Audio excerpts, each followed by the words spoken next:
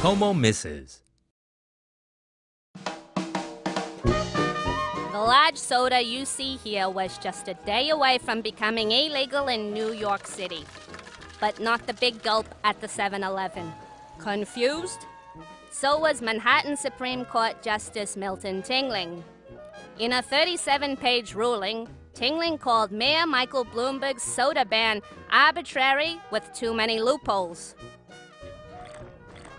Tingling said the rule couldn't be implemented without the approval of New York City Council.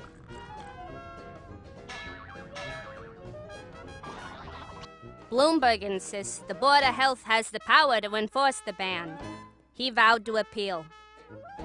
Being the first to do something is never easy. When we began this process, we knew we would face lawsuits. Anytime you adopt a groundbreaking policy, special interests will sue. Yes, Mayor Bloomberg, special interest groups like to sue. That is America. But what happened to the America where people had the freedom to make their own choices?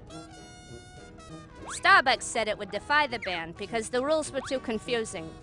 If a beverage contains more than 50% milk, the ban doesn't apply. With the court ruling, common sense and personal freedom prevail for now. Hey, Mayor, we'll drink to that. An earthquake with a magnitude of 7.8 rocked Iran and Pakistan on Tuesday. Plates can converge when one slips under another. They can also collide and form mountains.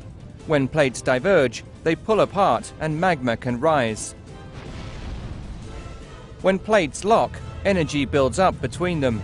When they finally give, the energy is released as an earthquake. There are three kinds of waves emitted in an earthquake.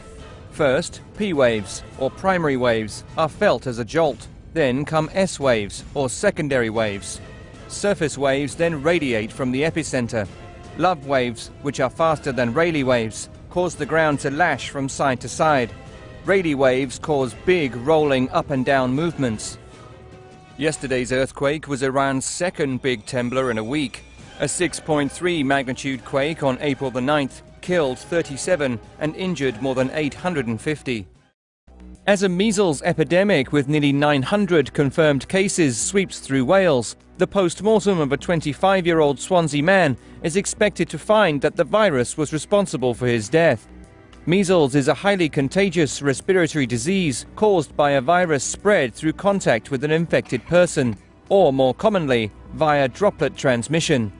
In 8 to 15 days, infected patients show cold and flu symptoms, followed by a rash which begins on the head and spreads to the extremities.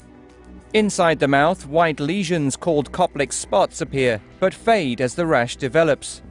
Most people recover, but in about 1 in 15 cases, complications can arise.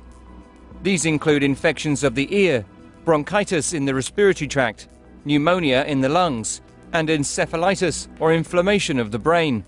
Doctors warn that up to 2 million unvaccinated children in the UK could be at risk and are urging parents to safeguard their children with the measles, mumps and rubella vaccines. A New Hampshire man is in hot water after he took the name of a charity store a bit too literally. Ruben Pavan said he saw the name of Finders Keepers in Derry and presumed that the merchandise was anybody's to take away. Pavan said he took a DVD player home one day and a couple of weeks later the stuff was still laying around outside the store, so he decided to go back for more. This time he returned with his son in tow to help him grab a barbecue grill. Little did he know, however, that his actions were being recorded by the store's surveillance camera. When cops eventually tracked him down, Pavan appeared shocked, later telling reporters he thought they probably just put stuff out there for people to take. Pavan has now returned the items and continues to protest his innocence. An excused storeholder Laura Barker just isn't buying. Heart failure patients in the UK have enrolled for a trial of a new genetically modified virus that could help their failing hearts. Heart failure is a disabling condition that occurs when the heart becomes too weak to effectively pump blood around the body, making it difficult for sufferers to walk long distances or climb stairs. Heart disease patients have lower levels of SERCA2a protein. The genetically modified virus stimulates production of the protein. The virus is pumped into the heart of the patient via a tube inserted into the leg and pushed up through the blood vessels. The new technique could help more than 750,000 people in the UK who suffer from heart disease. The British Heart Foundation said the idea has great potential, but needs to be proven in clinical trials. A wind-driven wildfire raging along the California coast led to the evacuation of hundreds of homes and a university campus on Thursday. Tall plants within 10 feet of the house should be removed as they can provide fuel for flames. Vehicles need to be removed from garages.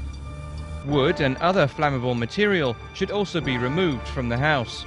Windows should be locked as embers can enter, spreading fire to the inside of the house. Lights should be turned on to indicate that someone is home. The outbreak of fires marked the start of wildfire season in California. A global cybercrime ring stole $45 million from thousands of ATMs in 2 precise operations involving people in 27 countries. In the first operation, an unnamed Indian credit card processing company handling Visa and MasterCard prepaid debit cards was infiltrated by hackers.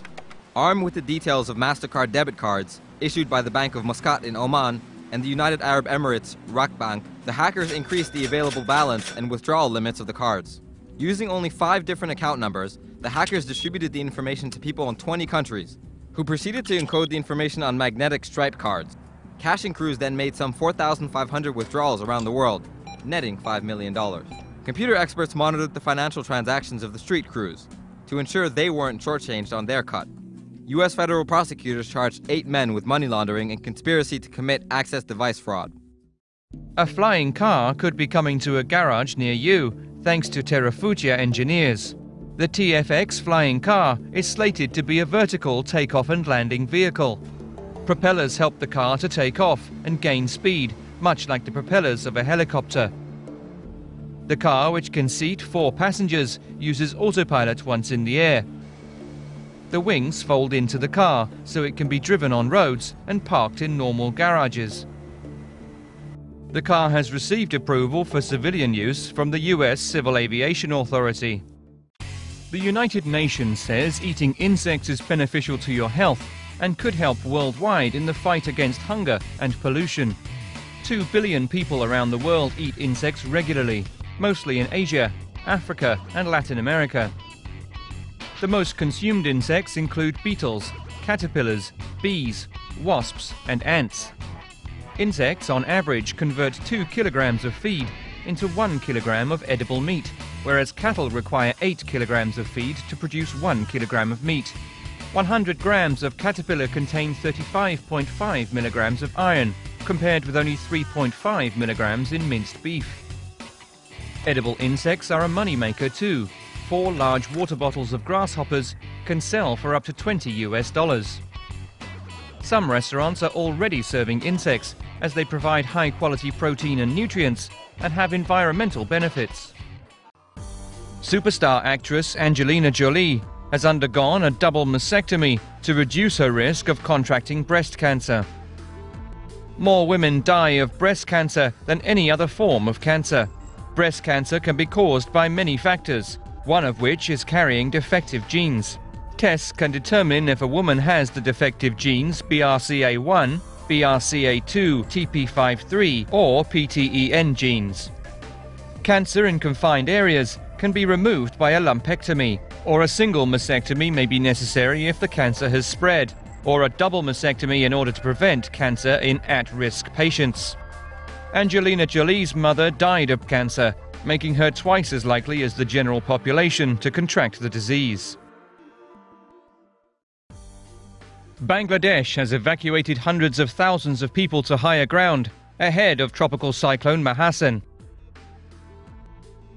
Bangladesh's low elevation puts large areas of the country at risk of flooding in the event of a storm surge. Low pressure under the storm carries the surge along until it makes landfall. Around 14% of Bangladesh's population lives on land under 5 meters in elevation. The Great Bowler Cyclone in 1970 had a 10-meter storm surge. Land in the Ganges Delta is fertilized by annual flooding. Bangladesh suffers 53% of the world's cyclone fatalities, even though only 1% of cyclones strike there. A Minnesota truck driver became a hero after saving a college student who crashed into a pond. Nate Anderson was on his way to class when he fell asleep at the wheel. Scott Rosenberg had just finished a delivery when he saw the wreck. He pulled over to help, only to find two more Good Samaritans. They tried to get the door open with a crowbar, but couldn't. Rosenberg ran back into his truck, moved it into position, then aligned the boom. He gave chains to the men to attach to the truck, then pulled it out. Anderson wasn't moving at first. Right at that time, my heart just sank. But then he started coughing and groaning. Help arrived, and Anderson was cut out of the smashed car. He suffered broken vertebrae and severed tendons in his hand, but survived. Rosenberg remains modest about his role in the rescue. I did what most people would do, to stop and help if they had the ability to. Scientists have released a study showing the effects of Arctic Ocean acidification. Increased levels of carbon dioxide in the atmosphere are being absorbed by the world's oceans, especially by colder Arctic waters. Increased Arctic Ocean acidification adversely impacts the ability of some sea creatures to grow and calcify shells, and for fish larvae to survive. Arctic Ocean acidity is currently 30% higher than at the start of the Industrial Revolution. Scientists say the evidence adds to an already turbulent survival environment for Arctic species.